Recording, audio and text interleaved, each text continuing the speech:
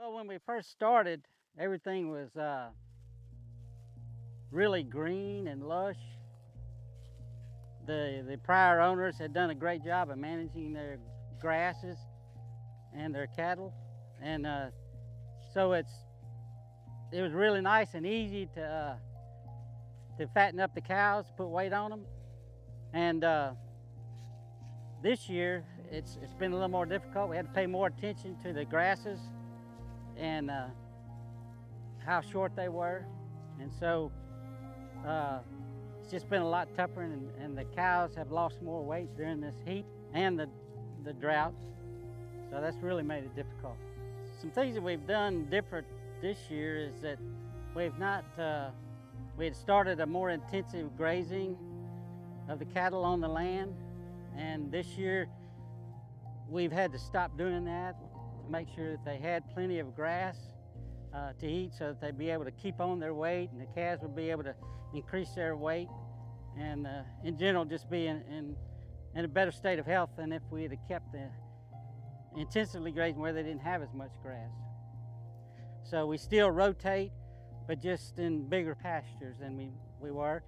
Our water situation has been relatively steady because we have ponds and we also have freshwater troughs. But we had one pond that's gone dry, so we have to work around it. But other than that, those are about the only things that we've really changed as far as the way we manage the cows.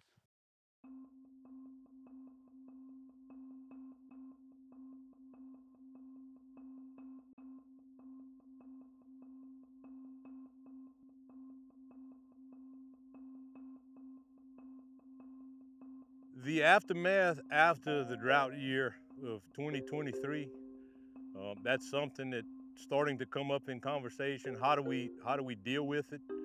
We know that our pastures have been through a lot of stress. I know, like in my case, it's probably 30% of my ranch where I use as a holding area where I place the cattle when the grass stopped growing and the animal demand exceeded the amount of forage that was growing every day.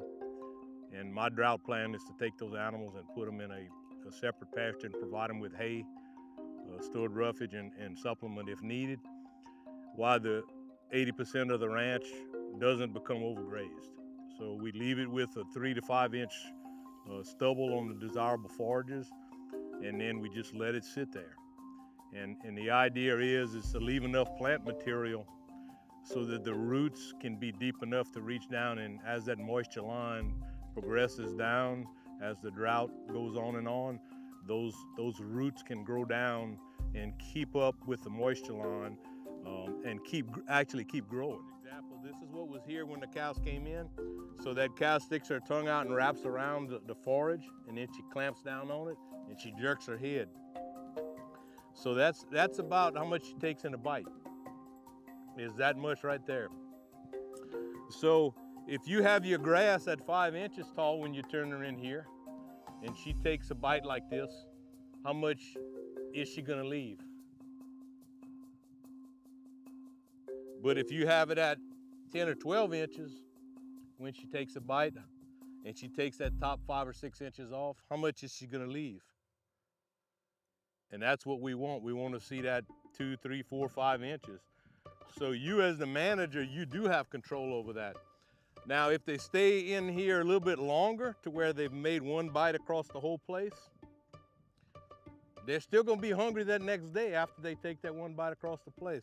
So they're gonna come back into the spot that's like this, it's 3 or 4 inches. Regenerative ag is going to be a key. You know, 3 years ago, a lot of our producers just laughed at that and said, oh, well, because their input costs were relatively low, they had plenty of grazing, they had plenty of hay available and feedstuffs available. But in the last 2 years, and maybe 2.5 years, prices for all of those kinds of materials have escalated dramatically. And so their input cost has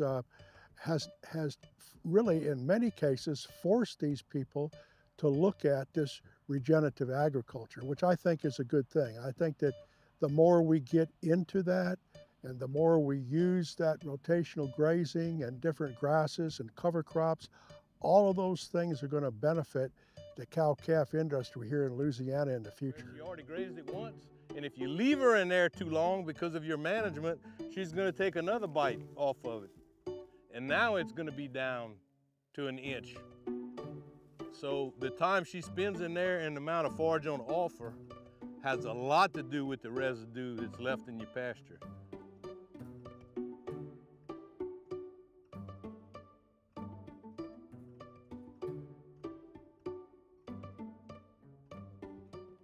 So one of the things that I've noticed over the years of farming this property and managing this property is when I was a young guy, my dad, the way that he managed the property was he would come in with a bush hog and cut it to about 2 inches, and it looked great and it was real smooth, and he knocked down all the anthills and killed all the briars that were trying to come up, but it wasn't really productive for the grazing.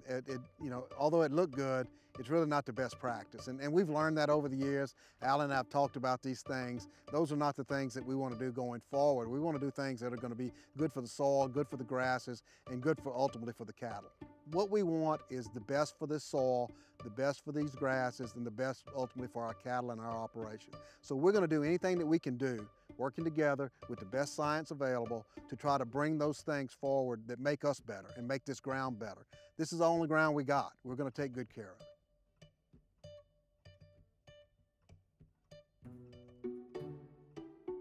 And if you notice the difference in my farm and a typical cattle farm, the 20 years I've been doing this, we have not tilled the soil, we have not planted any seeds.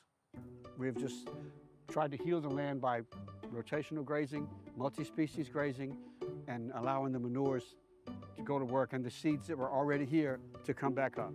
And that's how we've healed our soil. If you had let your cows be overstocked and overgrazed and they overgrazed this pasture, what would have happened to your grasses and what could have happened to your soil biome? Well, bare ground, I think you lose a whole lot. You lose a lot more moisture to evaporation. And I think if I would allow that to happen, and allow them to overgraze by leaving them here too long or having too many cows for the amount of acreage that I have, there's a formula that we go by for grazing.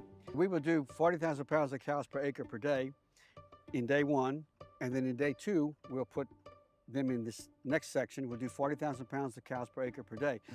And you manage to get everything eaten on your farm, and that's what you want to do. You want to get everything mowed, mobbed, and moving. That's the third one, mowed. So you want them to mow, and they're going to take a layer off right here. Okay, day 1, they're here. Day 2, they're in the next paddock. Day 3, they're in the next paddock. On day 4, when you move to that paddock, you drive in the egg-mobile into paddock number 1. And the reason for that is, on day 1, when the cows are in paddock number 1, they drop all their manure, and the flies come and lay all their eggs in that manure. On day 5, the flies hatch out of that manure. But on day 3, when I drive the egg-mobile in, that larva is the biggest, fattest, highest protein it's going to be. So my chickens get a tremendous protein source. They scatter my manure for me. They eat the intestinal larvae from the worms from the cows. They eat the fly larvae, and they poop. And that's why we don't have to plant, why we don't have to fertilize. And as a result of this, I don't have a program for worming my cows, and I don't have a program for spraying my cows, because we just kind of let everything balance itself in nature. Whenever you had the drought last summer, we had a drought, how tall was this grass? And why? Why was it that tall? Because they were perennial plants with deep root systems that went down 2 and 3 and 4 feet depending on the plant. You want to be closer to the water table, and you want all of your plants to be connected to Mother Earth. One of the reasons we don't till. When you don't do that, your water stays in your soil more. When you till and till and till and just add NPK, your soil compacts and the rain just hits it and runs off, and the rain doesn't go down into your soil.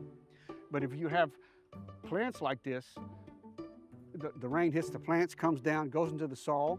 The plants shade where the sun doesn't make it evaporate as fast. So you have better soil because you have plants and root systems that you haven't destroyed by tilling. And then everything works out for the better. I think it's critical that we always keep our soil covered where the sun can't hit your dirt. And we do this by diversity of plants. And again, I'm going to go back to perennials. Perennials have root systems as much as 3 and 4 feet. So when you do have this drought that's necessary, that's going to come everywhere no matter where you are, and you have annuals that are just 2 inches deep, they're going to die because the water table is not going to supply. But if you have perennials, like a lot of this stuff is, with 3 and 4 foot root systems, the drought's not going to affect you nearly as much. Come on.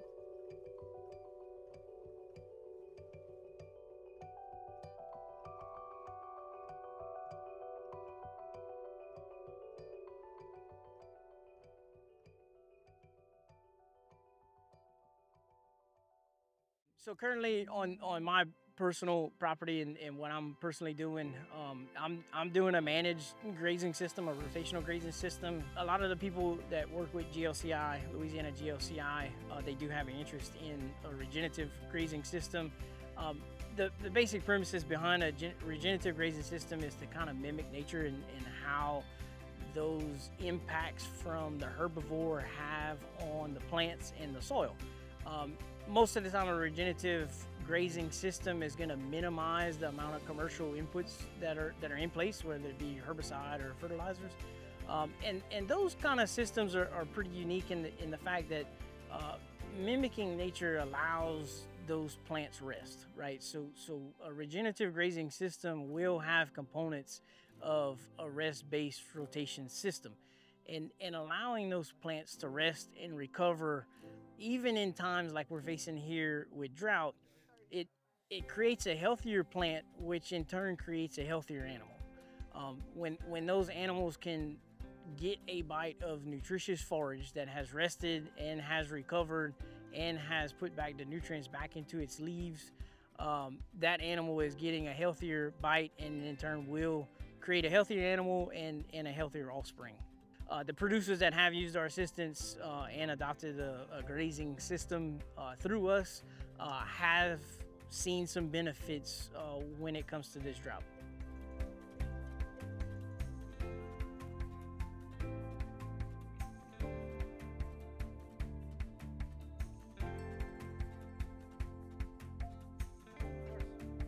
I mean, we all started out as conventional farmers and ranchers, and just in recent years have I learned more about the rotational grazing and grass management for the health of the animals. We talk to people who quiz us about what we're doing and how we're doing it. You really got to be committed to it, and it may take a while for it to be successful for you, but you got to be committed to the process. We're budget oriented because we are trying to make a living at this. And that's what's really different than a lot of producers, is this is our livelihood. So we always make a budget for our planting. We know exactly how much it's going to cost us. We haven't seen anything suffering here at all. And we got NRCS equipped to start this year. So we're about to put in a well and water troughs and get that place set up a lot more like this, which I hope to tell a before and after story in about 7 years and see how far that's come, because it really is. And it's been terribly managed for as long as this has been really well managed. So every day almost, or every week, we can see a contrast in production. It's really eye-opening to see that.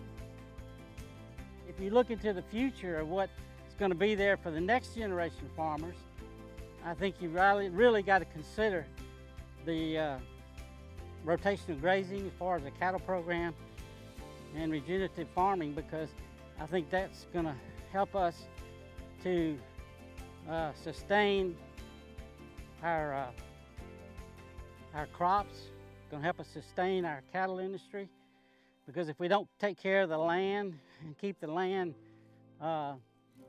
fed, essentially, then we're going to lose it.